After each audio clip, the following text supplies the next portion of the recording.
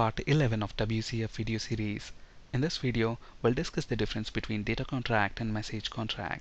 This is continuation to part 10, so please watch part 10 before proceeding. Before we look at the difference, let's quickly look at employee request message contract that we implemented in the previous session. So here we have got employee service, and within this service we have got this getEmployee method, and this method expects an object of type employee request. If we right click on this and go to the definition, notice that this class is decorated with MessageContract attribute, meaning that this is a message contract, and this class has got two properties, license key and employee ID. License key is decorated with MessageHeader attribute, meaning this property is going to get into the header section of the SOAP message that is generated. And if you look at the client for this service, within the client we are creating an instance of employee request class, and notice that we are passing license key, and then we are passing that request object as a parameter to this getEmployee method. But on the service side, we are not doing anything with that license key. In reality, we may check whether if that license key is valid or if it has expired. And if that's the case, we return SOAP fault to the client stating that it's either expired or it's invalid. Okay, now we will discuss exceptions and SOAP faults in a later video session. For now, let's just print that license key.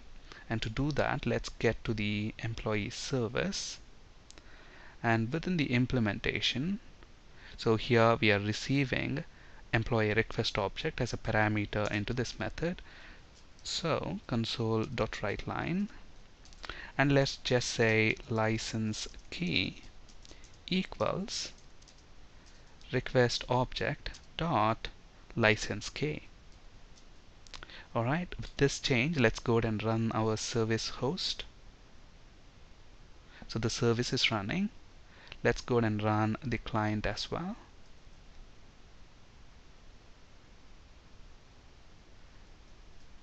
Let's get employee number 1, so we get the response back.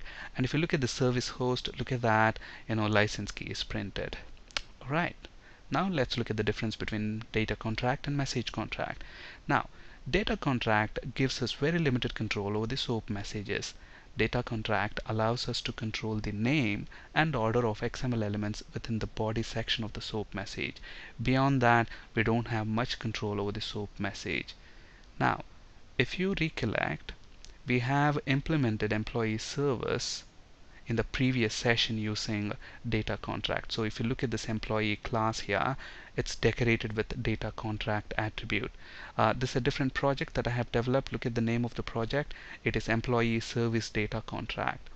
So here what I have done is within the employee service, look at this, we have got this getEmployee method, and this employee method is actually returning the employee object.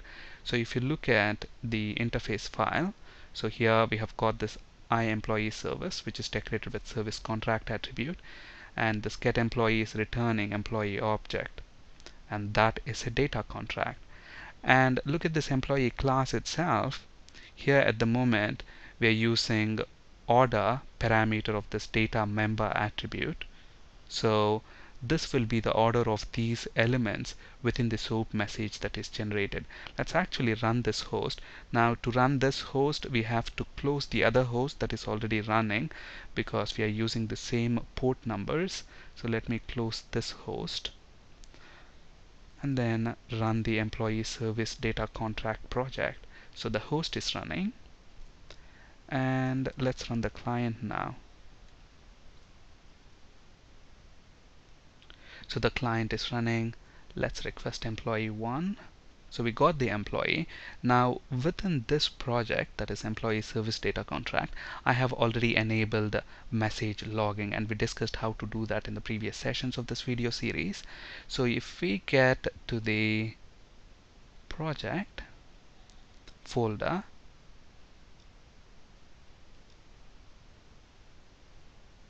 actually within the client, so let's get to the client of that employee service DataContract.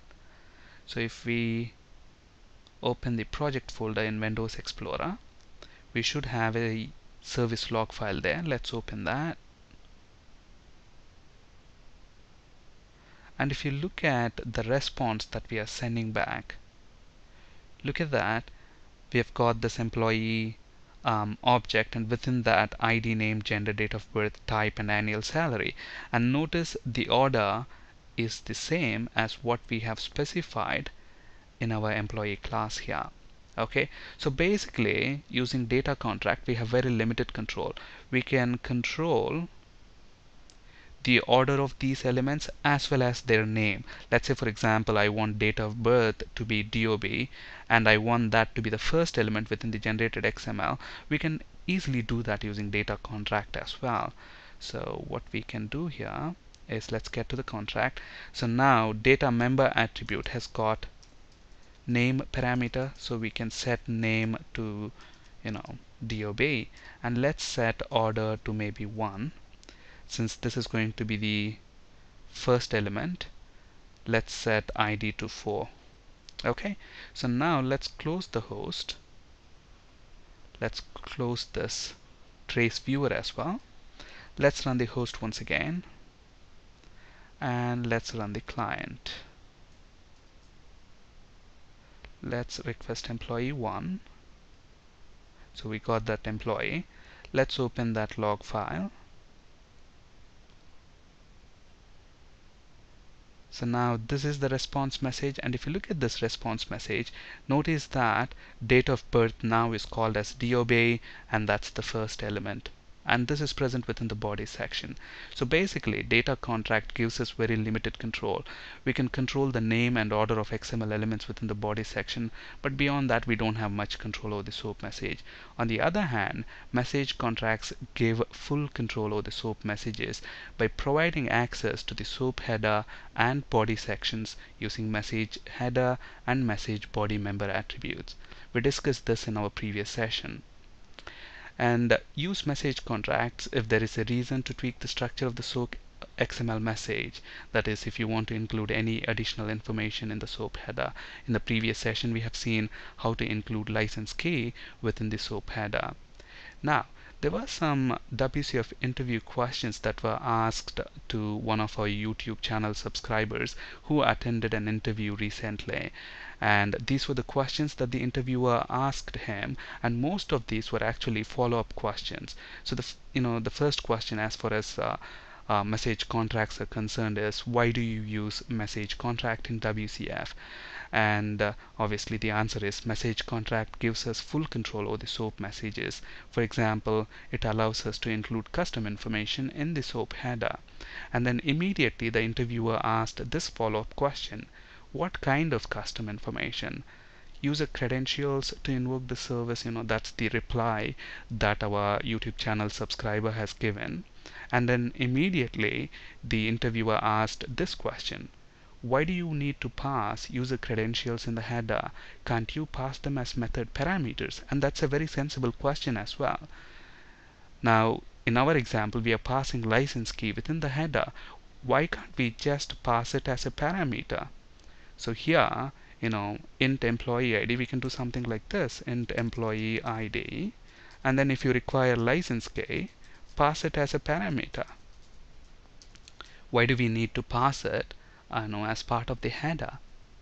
Now look at this. What is this method doing here? This method is simply returning an employee object back. Okay, now it has no business with license key. License key is periphery to the functionality of this method. What actually this method do is different than what is the purpose of license key. We are using license key here basically to check if the validity of the client to invoke the service is within the license period or not, and that will typically be done by another method. Okay, so basically this is periphery to what this function is doing, and that's why it makes more sense to pass that license key within the header rather than as a parameter to this function. Okay, and in fact that was the precise answer that was given by our YouTube channel subscriber who attended that interview. And then this was the final question that he asked as far as message contracts are concerned. SOAP messages are in XML format, so anyone can read the credentials. So how do you protect that sensitive data? And obviously the answer is, using message contract we can sign and encrypt messages, and we use protection level named parameter for that. So if you look at this employee service that we have here within the employee class, we have this message contract attribute, message header and message body member.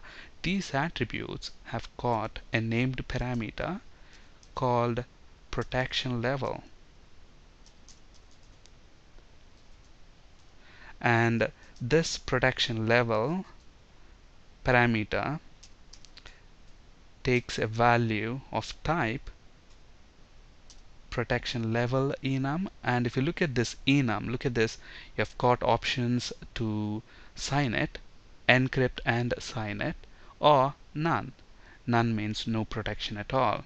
Okay, so we will discuss how to sign, how to encrypt and sign messages, what's the difference between encrypting and signing in a later video session. But for now, understand that using message contracts we can encrypt the messages as well, so they are secure to be transmitted over the wire.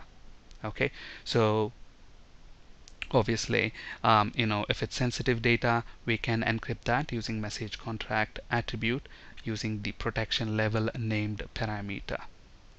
And can you guess if our YouTube channel subscriber has got the job? The answer is yes. He emailed me yesterday stating that the HR called and released an offer, and he was very happy with that offer as well. I think he's going to join next week. Let's all wish good luck in his new role, and I'm sure he'll be very successful. Alright, thank you for listening. That's it for today. Have a great day.